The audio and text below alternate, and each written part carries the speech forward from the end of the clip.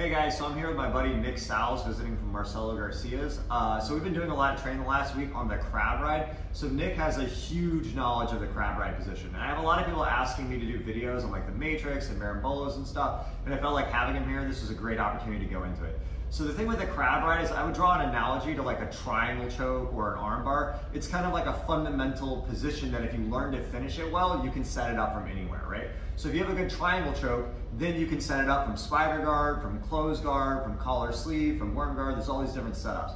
So a crab ride is similar to that, right? Like you could set it up from a matrix, you could set it up from like a baby bolo, you could set it up from like a failed berimbolo, you could set it up from top, but a lot of people don't know like kind of the fundamentals or like an overview of how to play the position. And after talking with Nick, it's like his knowledge in this position is unbelievable. So we're gonna use this time to allow him to go through and give you guys kind of a rough overview.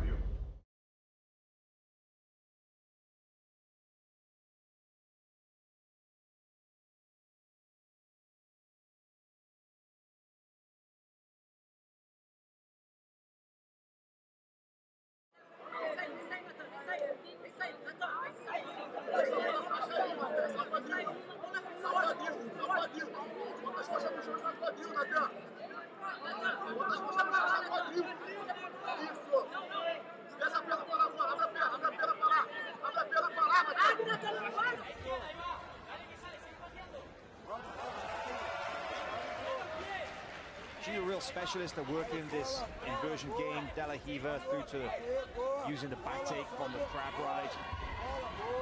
Getting very close. So let's get started. We're gonna be in the crab ride. So my partner can just be flat on their backs, and you might want to come right next to it.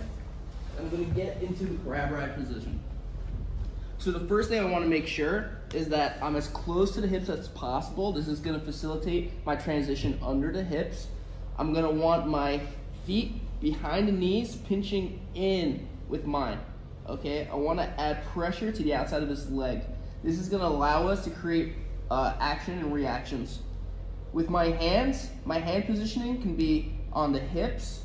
I can look to make far collar grips.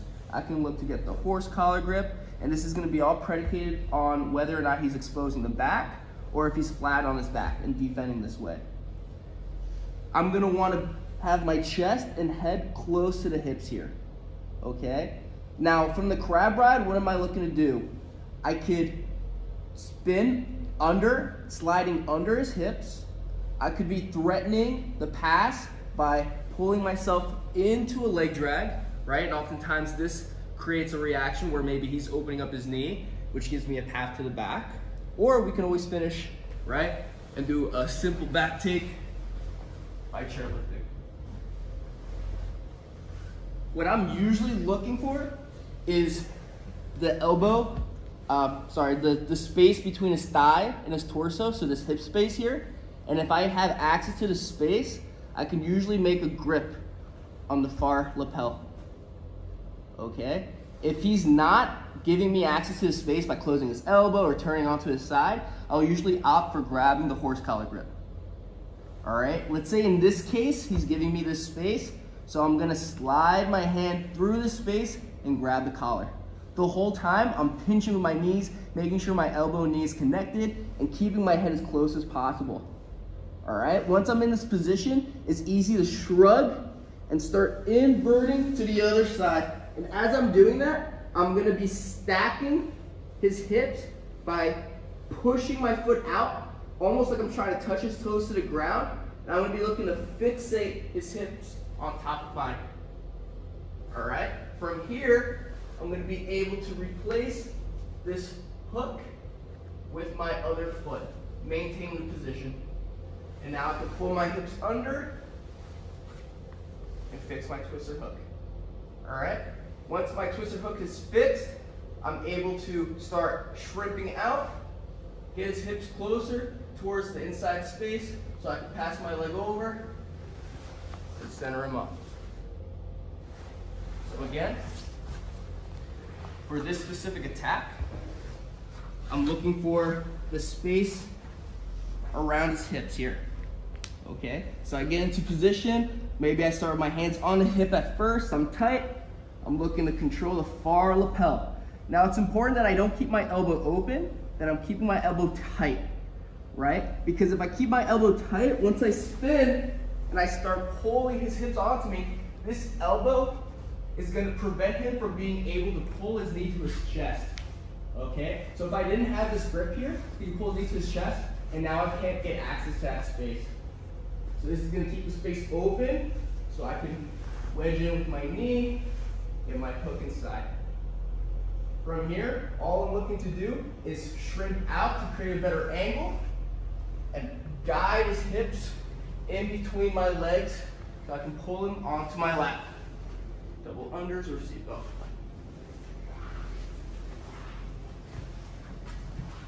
Oftentimes, we get to this position, right? We invert, okay? And maybe we switch, and I'm trying to get this hook in, but he's denying it. Maybe he's pushing my leg out, right? So instead of going for a twister hook, I'm just gonna go back to what we call the flick hook and take the back this way. So oftentimes, if he's turning away from me, denying this hook, this space here will be accessible. So I can put my flick hook back in, I can grab the hip, I can start to pull his hip onto me, always looking to elevate, putting my heel inside, pulling him up, controlling from here.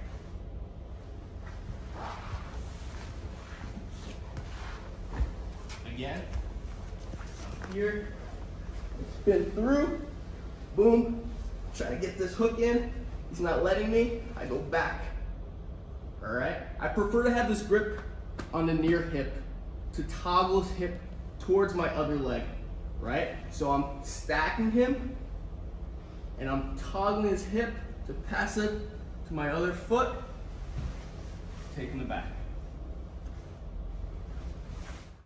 The dilemma we're gonna have now is that he's gonna not be denying me this hip space here, okay? Maybe he's hand fighting.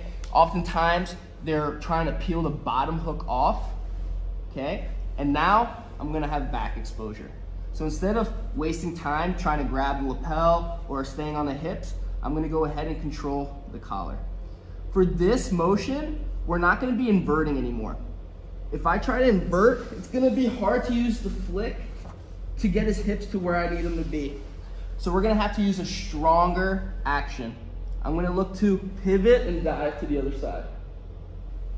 As I'm pivoting, I'm looking to make the horse collar grip or any grip near the shoulder as close to the far shoulder as possible. So I don't wanna grab close to the near shoulder. I wanna grab closer to the far shoulder. Because when I pivot and stomp, this arm is gonna become the bottom arm. So I'm grabbing the collar as I'm pivoting, and this flick hook is gonna pass leg control off to my other leg. So oftentimes we're here, I'm gonna start looking away, and I'm gonna pass the control off to this leg, all right? This leg could be stomping, it could be blading to create leverage. Personally, I prefer to just externally rotate my knee, pass it off like so. From here, we're just looking to fit in the twister hook, okay? And this hand is on the hips, the other hand is on the collar. Guide the hips down, seatbelt.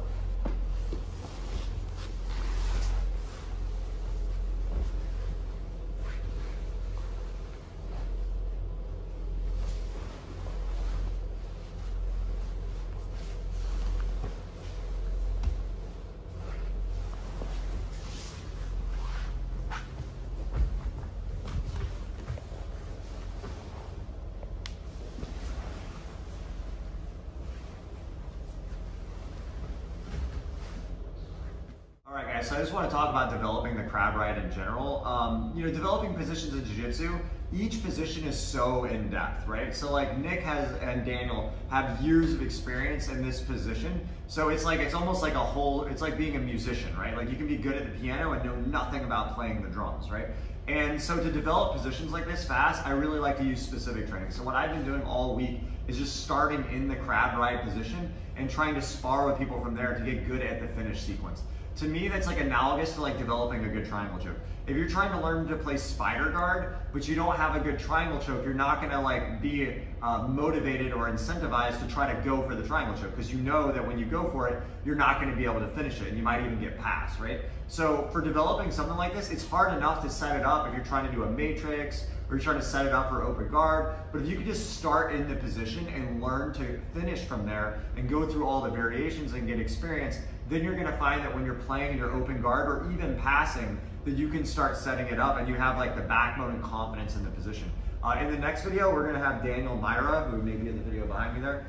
He's gonna go into how to set it up on top sometimes, because sometimes like when you're passing, just get out real quick, you know, you may be here, and we're always thinking of like guard passes, but there's a lot of easy ways to switch into the position from here and start dropping down and start building into the positions from here as well, right? So to me, like when you're trying to develop your game, starting with the end first is the way I like to think of it. So you have like a strong triangle choke, a strong arm bar, a strong collar choke, a strong omoplata. I think having a very strong berimbolo and a very strong crab ride, if your body is flexible enough and like you have the right skill set to do, is like super foundational for an offensive game.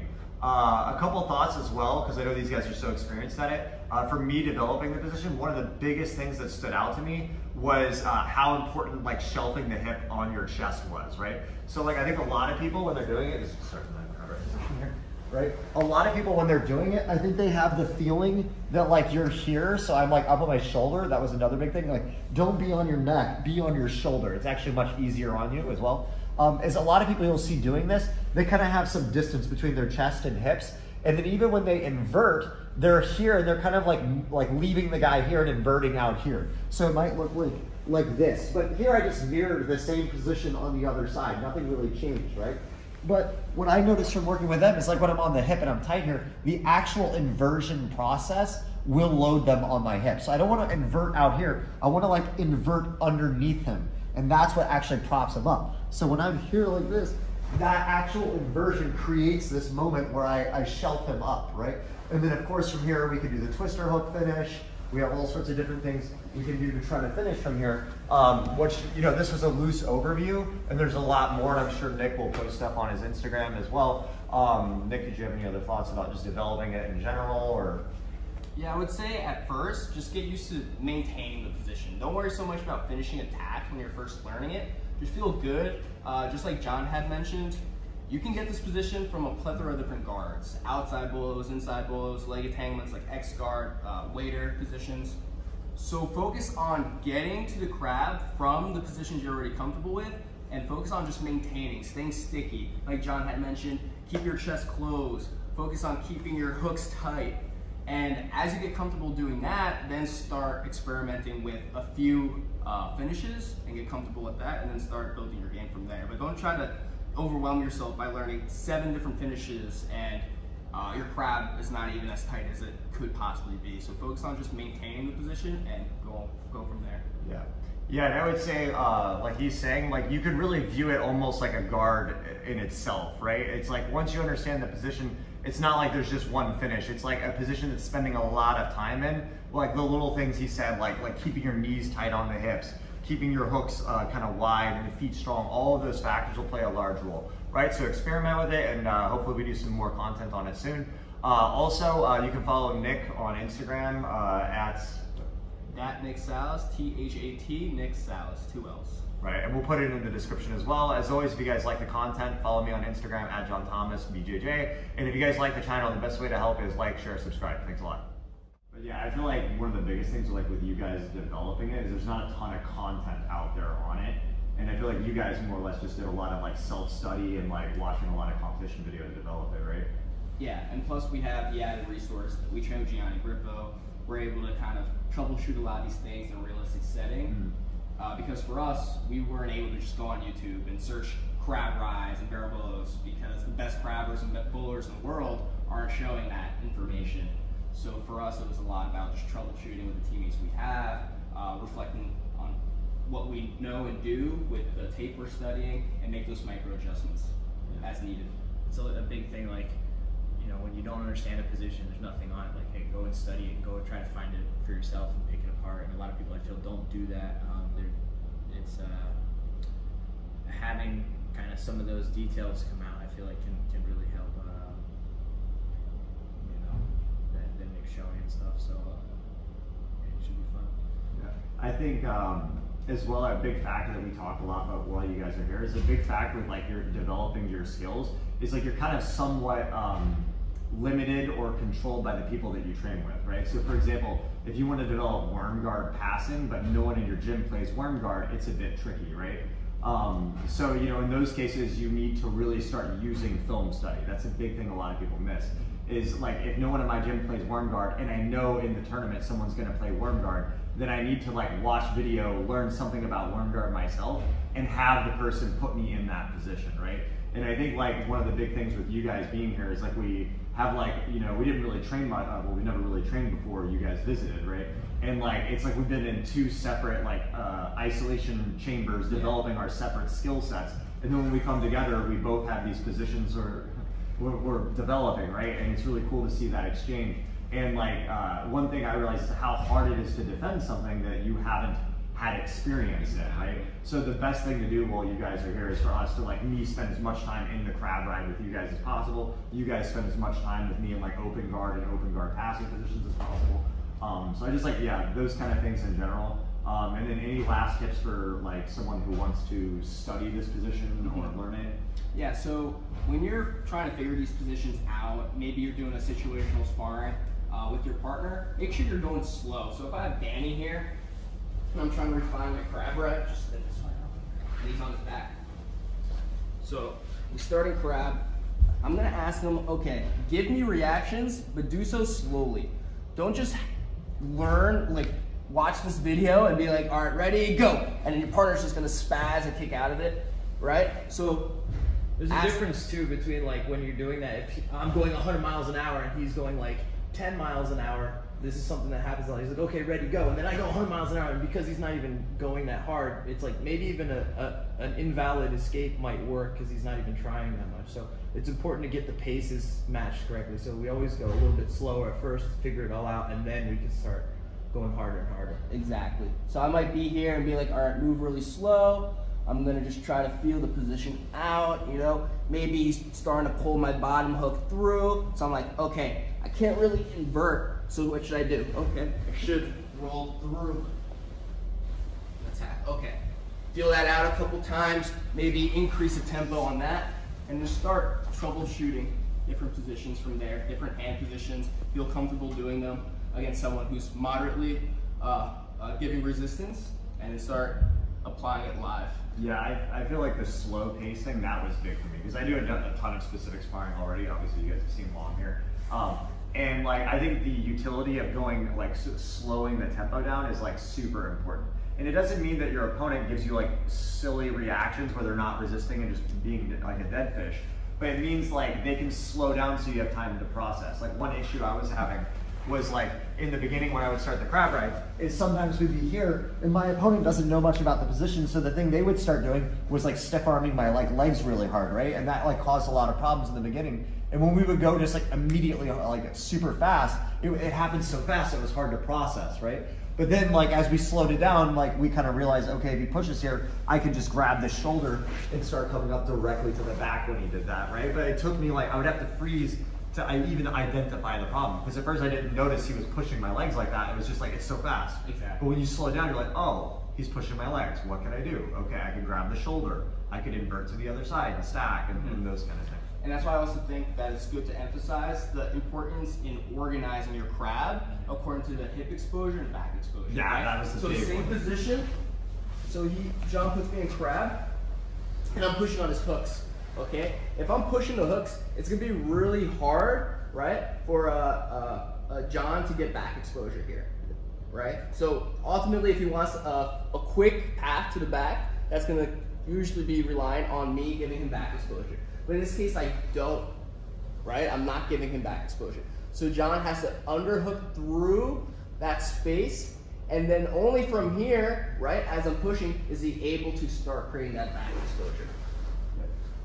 I feel like a really big part in that too is like taking that time before you start going super fast or live with it and just saying like, well, what's everything that the human could do in there? Like they could push, they could turn this way, they could turn that way, they could pull, they could, and then just try to have an answer for each of those, and then test it in a specific training, and start a little slower, and then build, like they're talking about. Yeah, I think that's another point I talk about a lot as well, is like understand that you have different training styles for different purposes, right?